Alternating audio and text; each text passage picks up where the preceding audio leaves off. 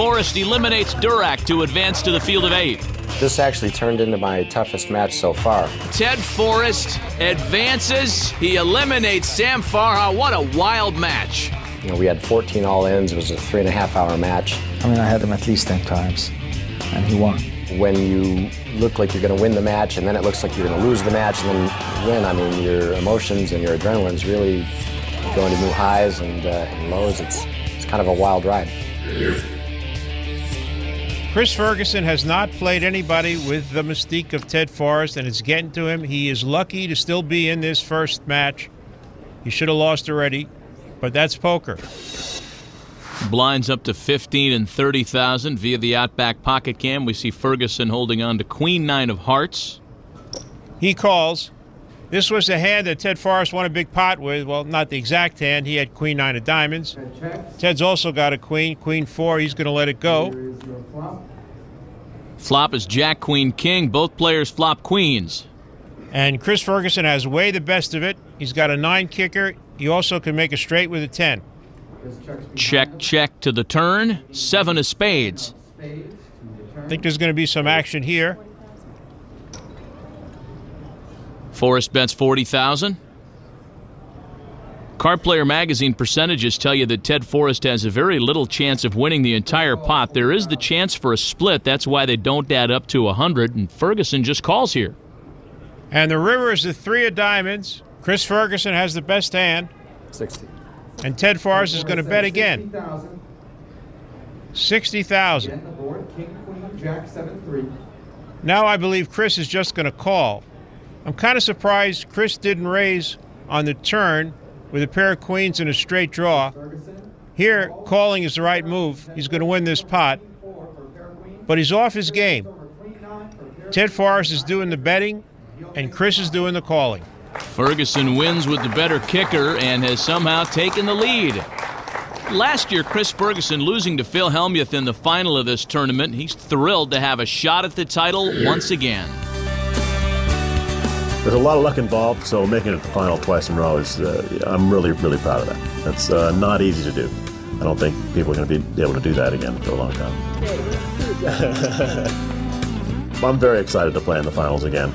I think I'm looking for a little bit of redemption from last year. No matter what happens, I'll be very happy. Well, Chris has started off kind of slow in this match, even though he's got the chip lead now. And if I remember correctly, that's what happened last year against Hellmuth. He started out slow, then kicked into gear, and it was real competitive, but Phil came out on top. Forrest on his pair of 10s raises to 120,000 here. And Chris Ferguson with the ace-9 of hearts is probably going to call. No, he's going to go all in. He moves all in. And he's going to get called. Call. A quick call from Forrest. Hit the clock. Ted Forrest has hit the clock. Psychological warfare. What that means is I don't want the blinds going up, because when the blinds go up, a lucky player can win. If the blinds are smaller, the best player is going to win. And Ted Forrest is involved in every facet of the match all the way through it. And Chris Ferguson is aware of what Ted Forrest just said when he said hit the clock. Here's the flop. Chris Ferguson needs an ace. No ace on the flop, Jack 7 King. Now Chris needs 2 hearts or that ace, which has been elusive so far. On the flop, needs an ace. On the turn or the river, or 2 hearts. A very fun card. Turn is an 8 of clubs, and now Chris needs a 10 or an ace to eliminate Ted Forrest. Anything else, and he is really hurting here. Yes, a 10 would make him a straight. Here is the river. And the river. Ace of spades! Chris Ferguson has done pretty much everything wrong in this match, and he wins. Round 1, first inning. Chris Ferguson goes up 1-0 in this best of 3. You deserve that one, Ted. You deserve that one. Got 2 more. No, exactly, no kidding. Believe me, I'm worried. Chris Ferguson goes all in with the ace-9 of hearts and catches an ace on the river to win the first match. We'll be back. Match 2 in this best of 3 final coming up next.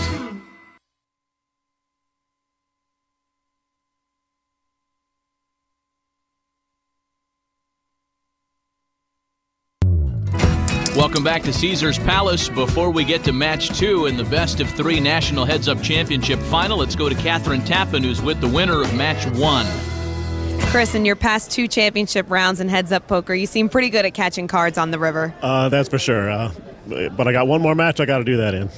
You've gone from down 1-0 last year. Now you're ahead 1-0. Does your strategy change at all? No, not really. You just have to take each match individually. So it doesn't matter if I'm ahead 1-0 or down 1-0. I'm going to play my best. Thanks, Chris. Good luck in the second match. Thank you so much. Let's take a look and see what's happened in this best of 3 final so far. Chris Ferguson going all in with Jack Deuce. Ted Forrest calls with a pair of queens, but Ferguson gets the deuce he needed on the turn. Ferguson puts Forrest all in with ace-9, and needing an ace or a 9 on the river, he gets it and takes the first match and a 1-0 lead in the final. We rejoin the action now in match 2. Ted Forrest needing to win this match to force a third match. If he loses, Chris Ferguson is the champion. Ted Forrest has to win, but he's not slowing down. He's raising to 30,000 with a 10-3 of diamonds.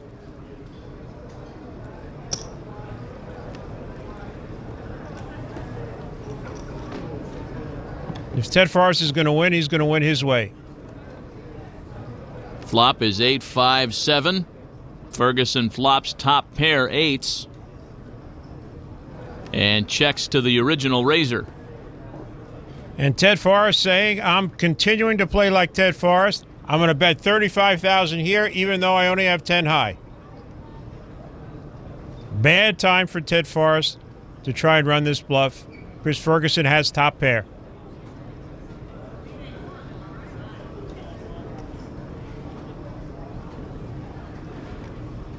So Ferguson raises to 135,000. Ted Forrest immediately throws his hand away.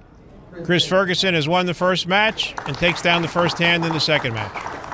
Chris's winning hand in match 1 was ace-9, and it wasn't the first time those particular cards have come through for him. Ace-9 has been a very big hand for me. That's kind of my signature hand. I won the 2000 World Series of Poker with the ace-9 against TJ.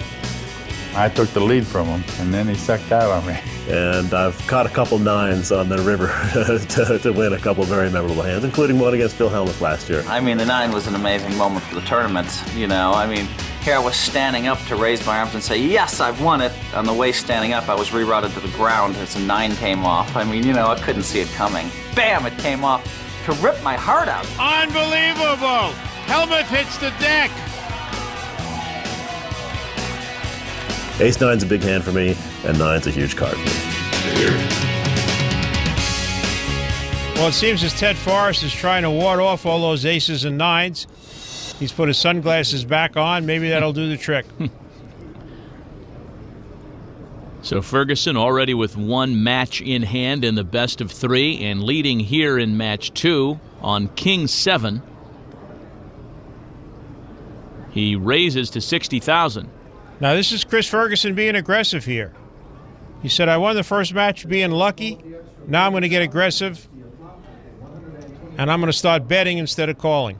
Forrest calls on suited ace-deuce. The flop brings 5-4 ace, a pair of aces for Ted Forrest. And an inside straight draw. He'd make a straight with a 3. Looks like Chris, who raised before the flop, is going to make the right move here. At the wrong time, he's going to bet again. He bets 75,000.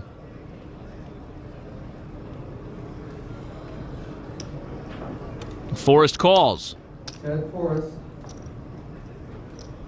Ted Forrest is just calling because he's afraid that Chris Ferguson might have an ace with a better kicker. Turn is a 10 of hearts, and now Ferguson is drawing dead. Ted checks again. Chris realizes at this point something's going on in this hand, and he checks back. River's a king of hearts. Bad card for Chris Ferguson, makes him a pair of kings. Ted bets out 100,000. And we've seen in this match before that Chris Ferguson does not want to let Ted Forrest get away with anything. I'm going to say it again. If this was another player, I don't think Chris Ferguson would be thinking about calling. Ted Forrest has not tried to bluff at all on the river, but Chris keeps imagining that he's going to, and there he goes. He calls. He calls.